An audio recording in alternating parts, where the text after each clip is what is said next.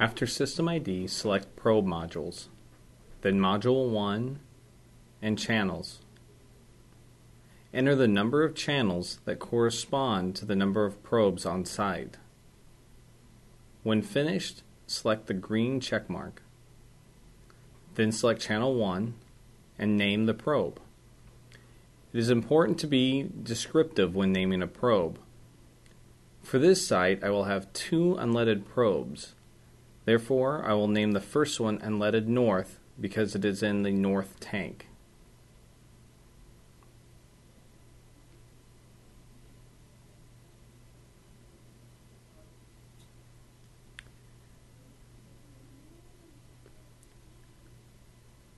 Taking time to be descriptive will help in later troubleshooting efforts.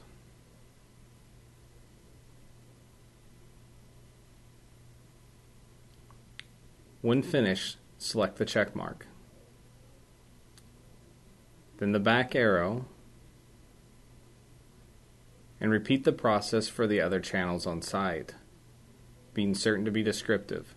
When finished, use the back arrow to return to the setup menu.